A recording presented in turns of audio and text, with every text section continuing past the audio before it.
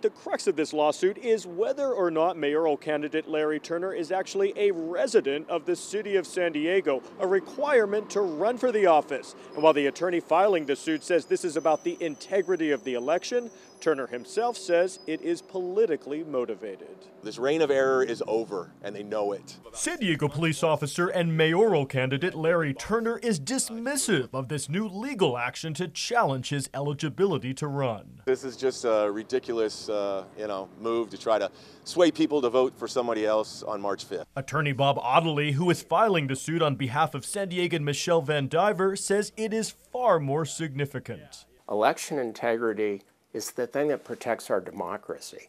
And you may say it's a small deal. I'm not qualified to run for mayor because I don't live there, but that's not small. To run for elected office in San Diego, candidates must live in the city and be registered to vote for at least 30 days before filing nomination papers. Turner claims in his campaign disclosures to have lived in East Village and then later moved to Ocean Beach in November. But Audley says all publicly available information contradicts that, from change of address forms to conversations with neighbors. There's no evidence out there that you did move, and there's a ton of resources that should show that. Every single database for all those issues and more shows his El Cajon address. That is not true. So I don't have a house in El Cajon. I have a house out by Alpine, and I don't live there. My residence is in Ocean Beach.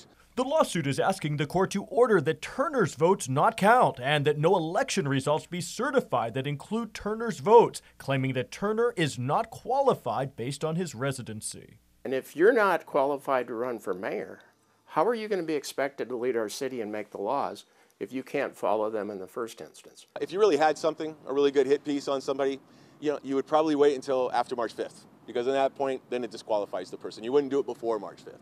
So in doing it before March 5th, it kind of tells you that there's really not a lot of meat to it. The top two vote getters in the March 5th primary will go on to the general election this November. Richard Allen, CBS 8.